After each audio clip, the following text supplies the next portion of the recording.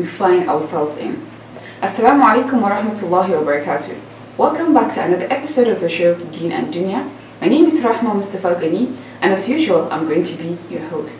So I have with me today in the studio a special guest. She is the CEO of Mumtaz Wellness Center. Also, she is a therapist and also a psychologist. So I introduce to you Mrs. Hauwa Bello. Assalamu alaikum.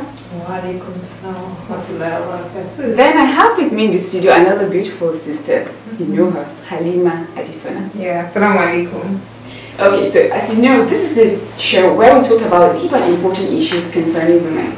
And we try our best all the time to bring topics, we discuss about them and try to find solutions. So today we have for you another interesting topic, which is intoxicants, anklets, and piercings. So, generally, these things are some of the things that people in our generation now find themselves in. And most times they might say it's just a trend, so I'll just do it, or maybe influence from friends, or well, different reasons. So, in Islam, we have like 4 sources of Sharia where some of the things are clearly stated in the Quran or in the Hadith of the Prophet ﷺ. While sometimes some things might not be stated, and then the ulama now would do consensus, which is the ijma, and then they can find rulings for some of the things. Then sometimes you might see that they compare one thing to another which is clearly stated in the Quran or Sunnah, and then they might take the rulings to be the same. So now generally, whatever case it is, Allah says, وَلَا تُلْقُوا بِأَيْدِيكُمْ إِلَى التَّهْلُكَةِ. Do not take yourselves and throw yourselves into distractions with your own hands.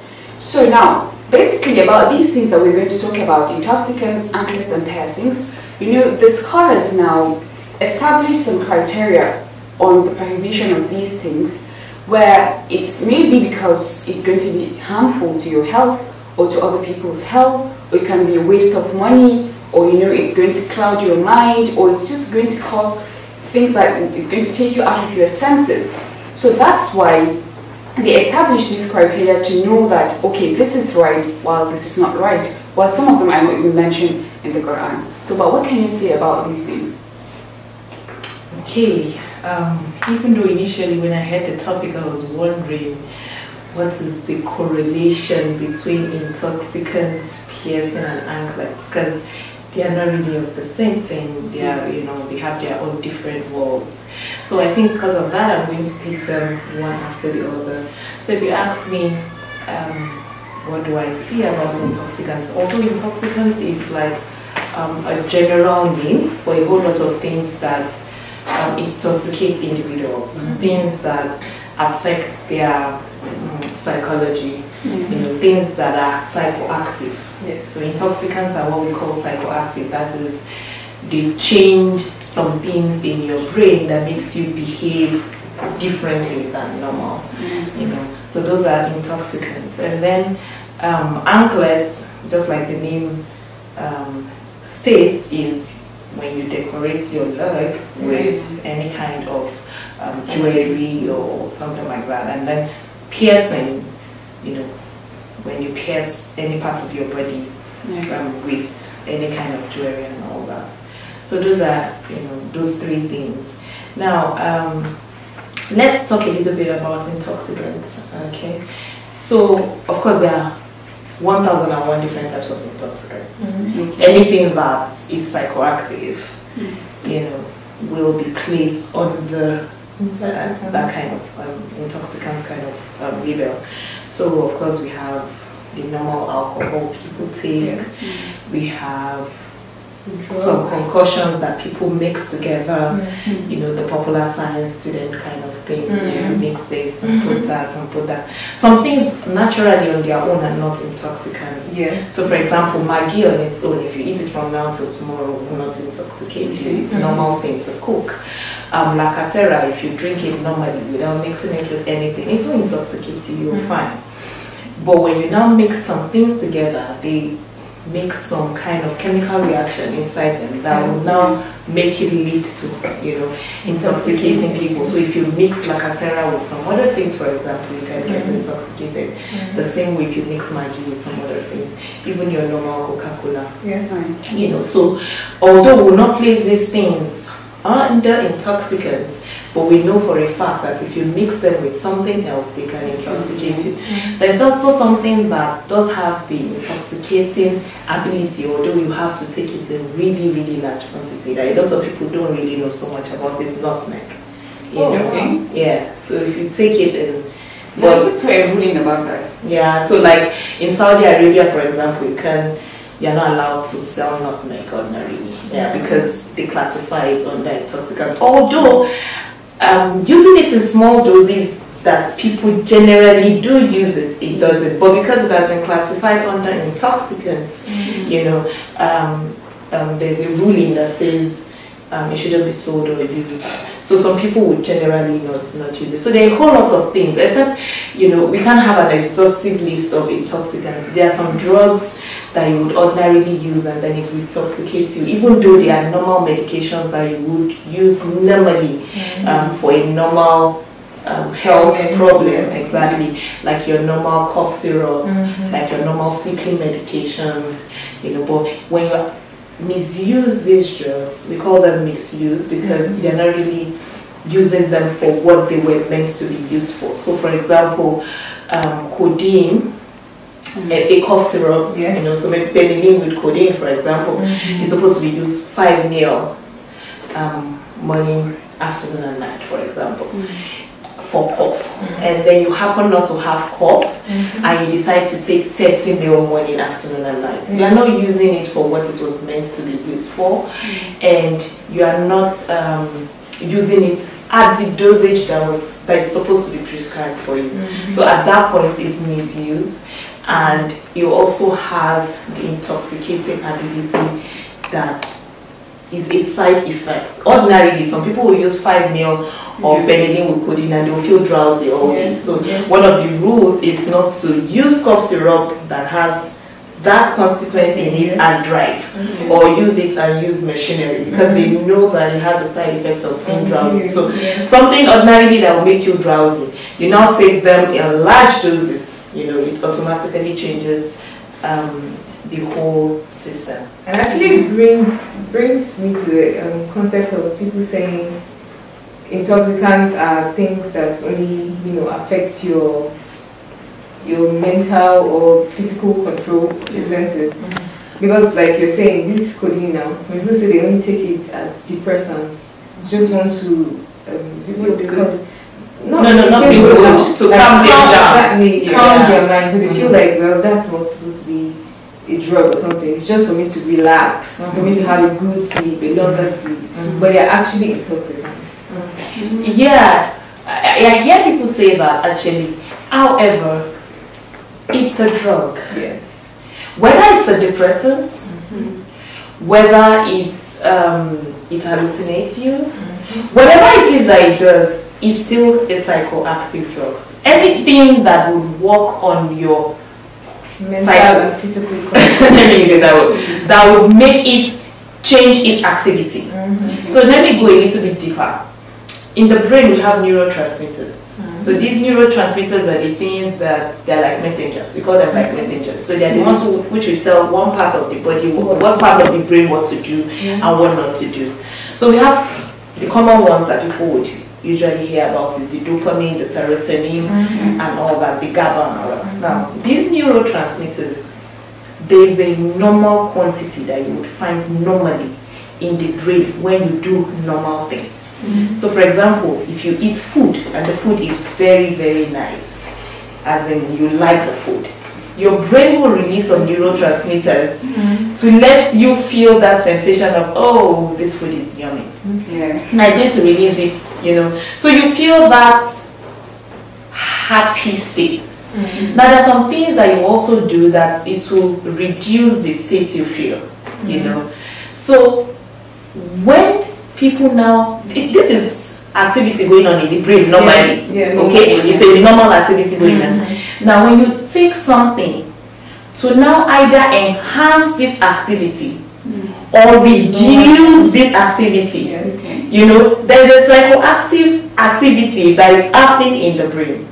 And so if I take codeine and I said it's a depressant, okay, I'm actually reducing something that is normally supposed to be found in the brain at that particular point. Yes. So I'm blocking some neurotransmitters from doing their work, or I am releasing some neurotransmitters to do their work excessively. Does that make sense? Yes, yes. So it's still a drug. It's still a psychoactive drug because it's having an effect in the brain.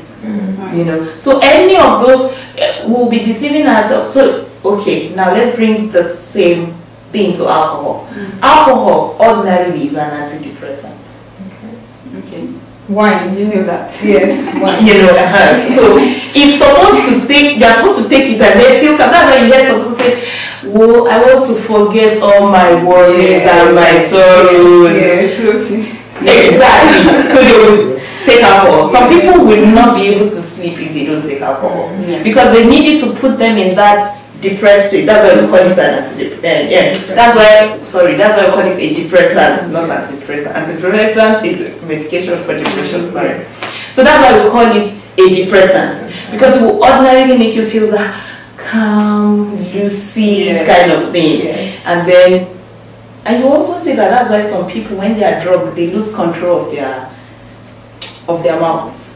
Just say no inhibition. The inhibition they would ordinarily have to say, you kiniko. When they can't control it because it has put them in that, like she said, floating state. You know. So would you now say that alcohol is not an intoxicant because it's a depressant? Well, it is. But another thing that makes people want to kind of give excuses for drugs is because some of them were not specified in the Quran. I mean, codeine is not in the Quran. What about the other ones? There are many other ones apart from alcohol, which was strictly stated. Yeah, now but not stated in the Quran. Now talking about cigarettes, you find this very I won't say a particular group of people in Nigeria, but then these people are very believing in the Quran. They follow it like everything, but then when it comes to the cigarette part, they're like, well, it's not in the Quran, it's not supposed to be a drug, it's just smoke. Okay. So it should be allowed. I think we should actually talk about these things not being mentioned in the Quran. And I was actually going to tell her about it. So now, talking about the Islamic perspective, clearly the one that was mentioned in the Quran is Almas, the alcohol. So, but then, even that one, we know that it's not easy to get addicted to something and then just get out of it. Yes. So that's why Allah also followed some phases or steps in banning alcohol. So He mentions in the Quran. Well, at first He just said people have been asking the Prophet about gambling and alcohol. He said يسألونك عن الخمر والميسر. Then but he said, even though there is benefit in it, but then the harm is more than the benefit, right? So then the second phase was when one imam was leading prayer, but then he was under the influence of alcohol, and then he couldn't even read the Quran properly. Yes. So then Allah still revealed another verse, and He said, do not approach prayer when you're under the influence of alcohol. Yes. Then the third phase was when, after the second one, people now, reduce taking alcohol, and then maybe it's going to be after Isha prayer, but then they sit in groups, and they'll be talking, and they'll be doing poetry between themselves. Yes, the Arabs actually value alcohol. They even do poetry about it. So one of them now offended another from a different tribe, and they started having a lot of chaos, and someone was hit and all that, and then totally now Allah banned alcohol. Yes, so scholars say the word intoxicant or alcohol is just like a general word for anything that covers your mind or takes you out of your senses. So it doesn't matter if it is a drug or anything. But for drugs, they are not mentioned. That's why I mentioned ijma or qiyas. Yes. So, but even back then, some of these things like hemp, like cannabis, like poppy, they were used as medicinal stuff for therapeutic purposes. We have our guest, she might tell us about that. So I know that's what, yeah, she said. Some people take it as an excuse to take all these things like drugs. And even that time, all of these things like hemp were actually eaten and not smoked. So maybe I don't know if that is the difference while people get intoxicated. You see, alhamdulillah that you started with the sources of Sharia law. Okay. And even though in the Quran, what was specifically talked about, which a lot of people refer to alcohol, is, you know, intoxicants in that sense. But like you said, we have other sources of law. We have the hadith, we have the hikmah, you know. Now, when you were mentioning the intro, you said scholars say people shouldn't use something if it is detrimental to your health. Now, one of the rules in the Quran is that you should not commit suicide. If you commit suicide, we all know the complication. You should not use your hand to put yourself in ruin. Yes. You should not use your hand to intentionally destroy yourself. If it's unintentional, Allah sees the mind, and then He can always overlook all these things. Yes. But when it is intentional, then there is a problem. Now, on the face of it, okay, so there's something we say that if cigarette was first found now, as in they've not found cigarette before, they've not found tobacco before, nicotine has never been found before, so they just found it now. With the level of education that's available now for people to be able to know the constituents of something, if they just found cigarette now, it will be banned immediately.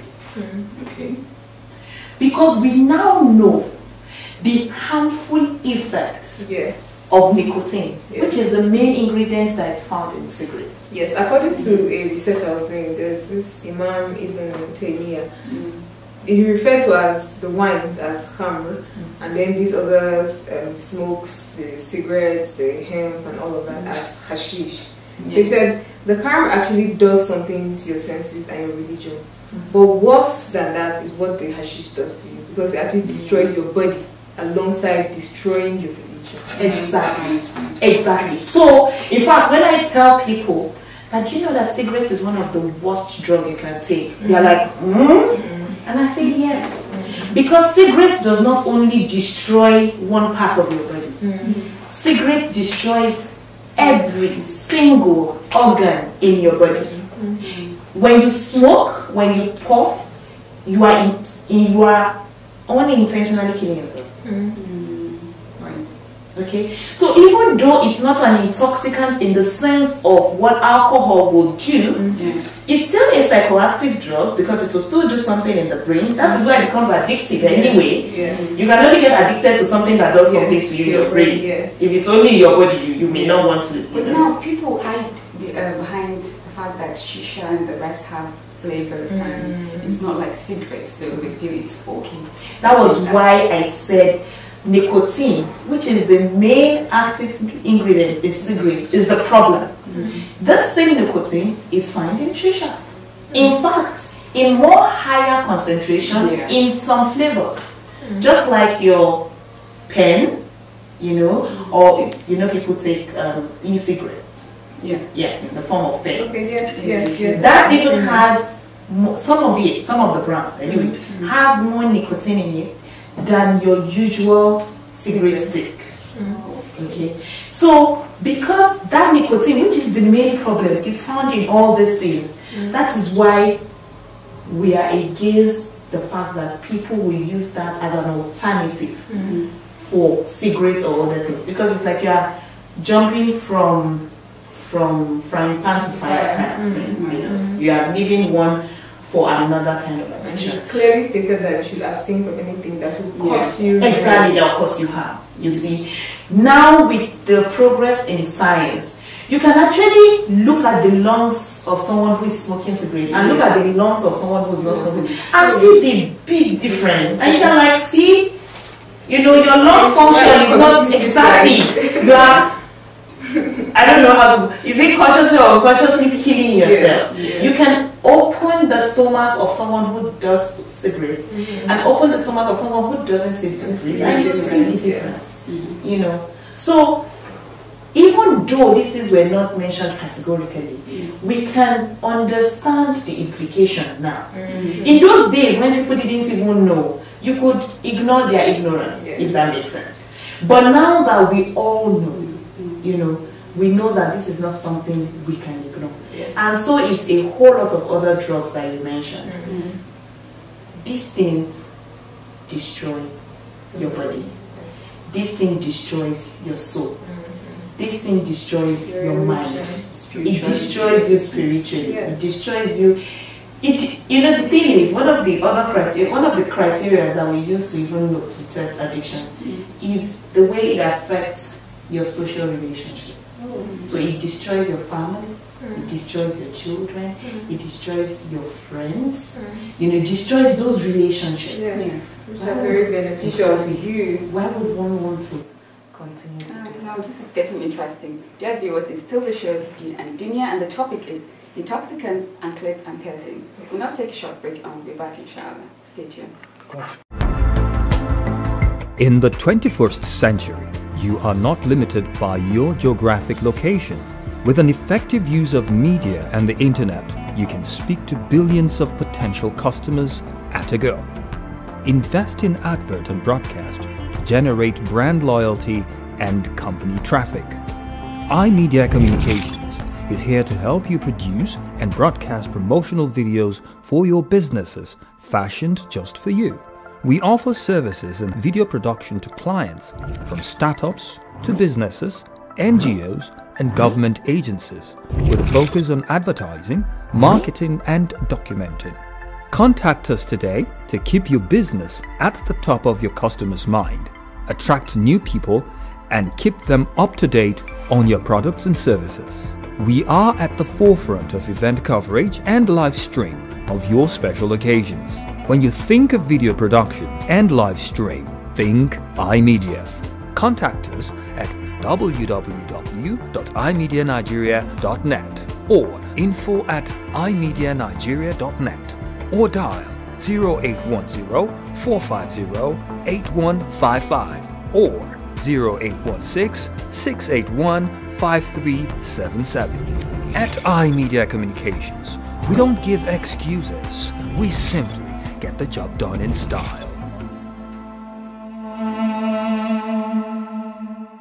Dear viewers, it's still the show Deen and Dunya, and the topic is Intoxicants, Anklets and Piercings. So we were talking about intoxicants. Now let's move to anklets and piercings. So, you know, these things actually, even the rulings in Islam are not straightforward. Yeah, so, but then some scholars took a verse from the Quran that says, was actually talking about women, and it says, وَلَا يَضْرِبْنَ بِأَرْجُلِهِنَّ لِيُعْلَمَ مَا يُخْفِينَ مِنْ زِينَتِهِنَّ, that they shouldn't stamp their feet so that whatever they're wearing of adornment is going to be revealed. So that was talking about maybe some accessories like anklets. Maybe some people wear one or two, or actually it makes sounds. And so, but some of the scholars said the ruling is based on the action, that is the sound, and not the anklet in particular.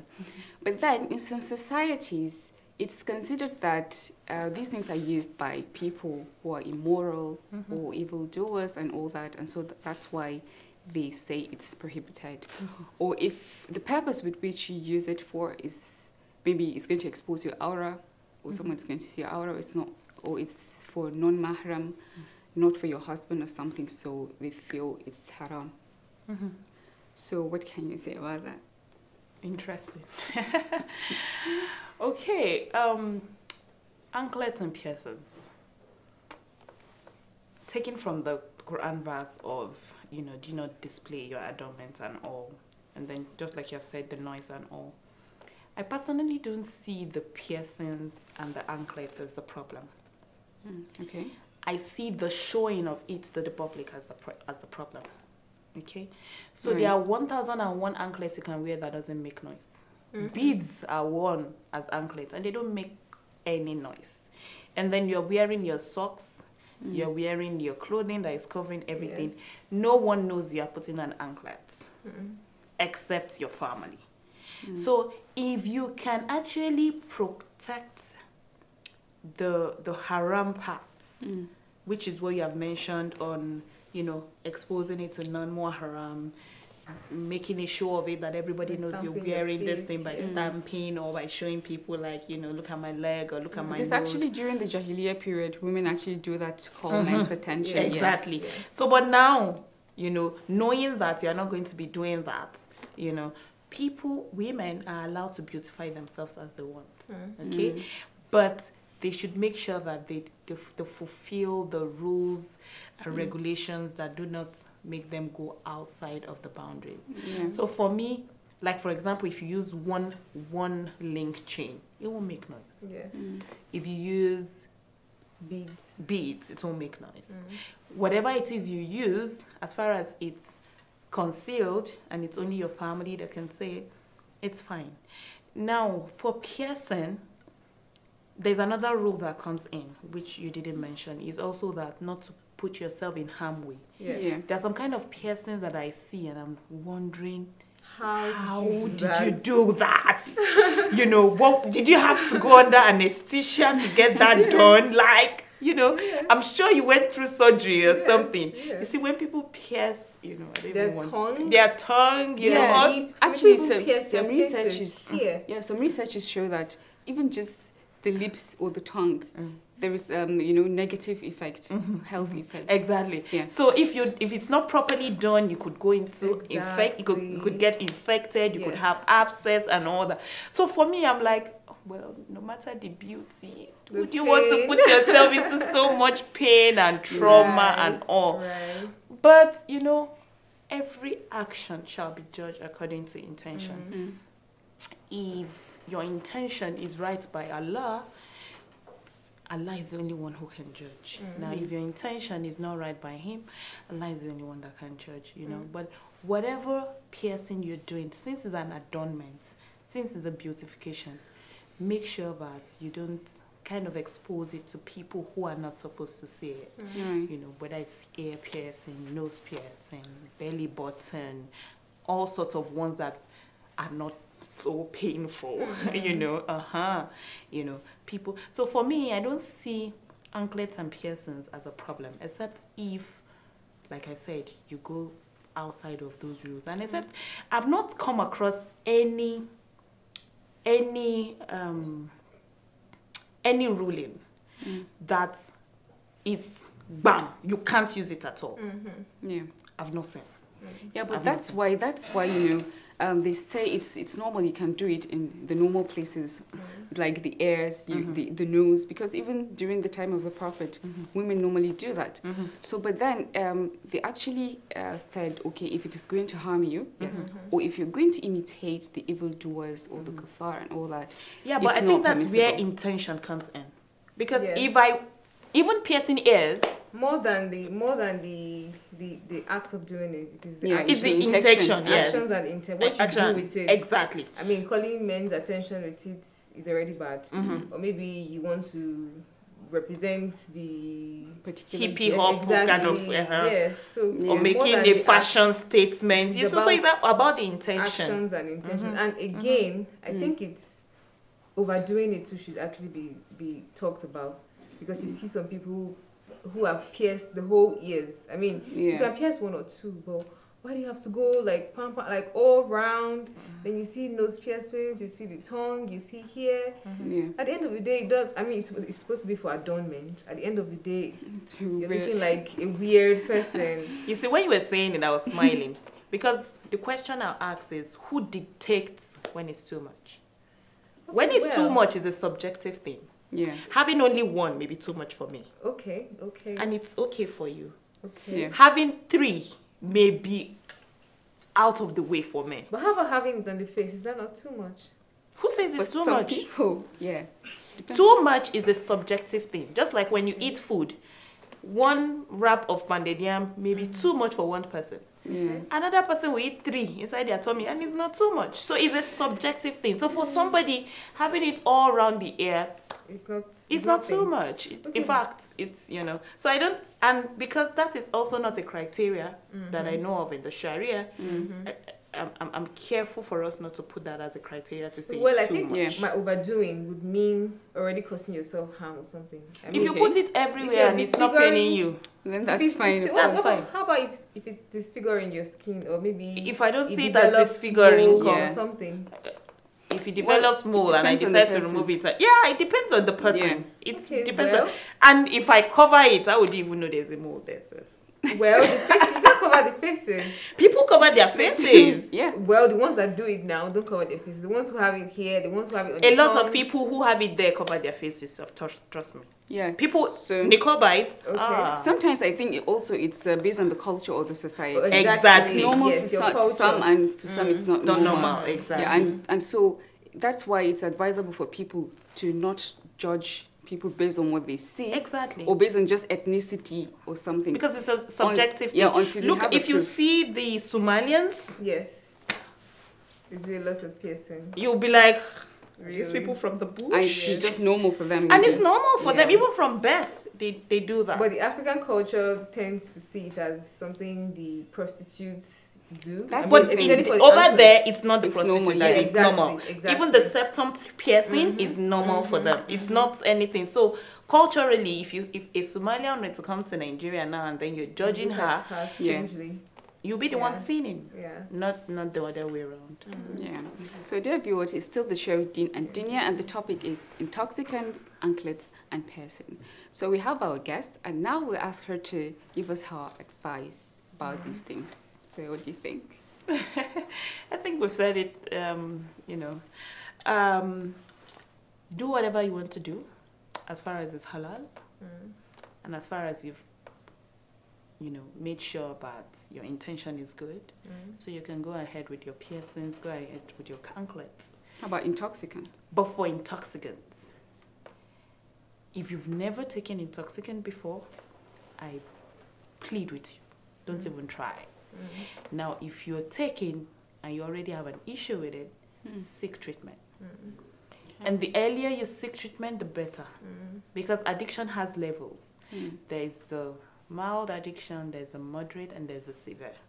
Now, usually when it has gotten to the severe stage, it's always pretty difficult to treat, even though it's treatable.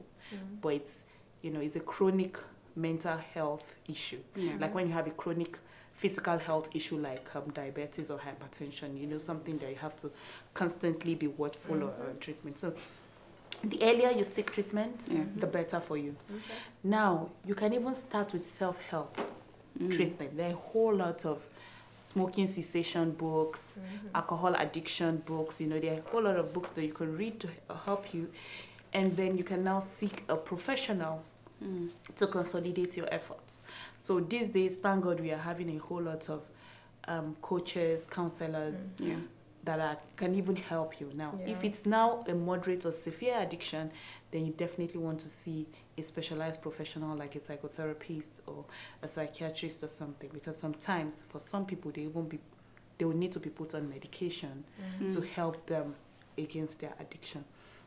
So for me, I would say, if you're using intoxicants, stop cold turkey. When I mean stop cold turkey, it's just stop.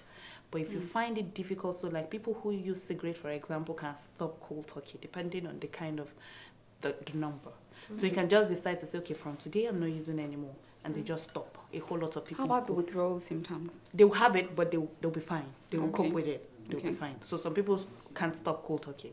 Now, if you stop cold turkey and you're finding it very difficult, so your withdrawal is a problem, your craving is becoming something else, you're having tolerance issues and all that, then seek professional help. Sister Haleema? Yes, for me, anklets and piercings, I'd say it's good. I don't have anything against it, but I still believe moderation is key.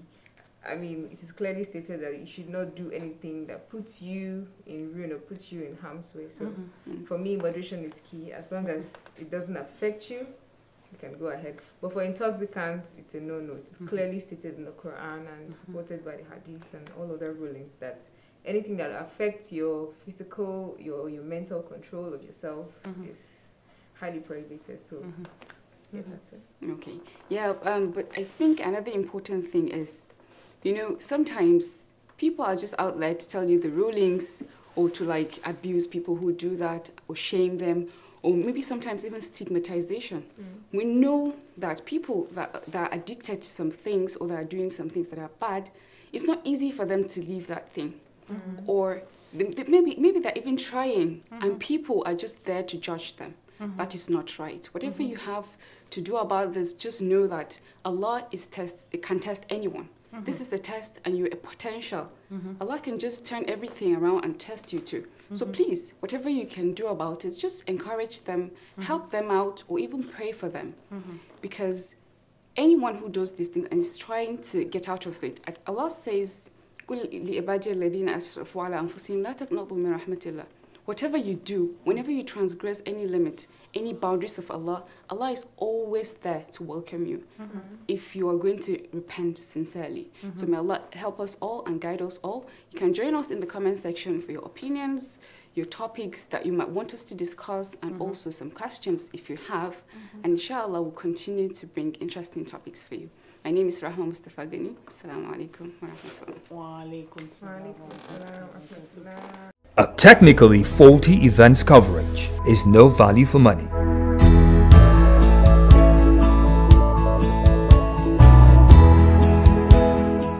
A crispy, clear, high-definition production, live stream, or online conference is our business.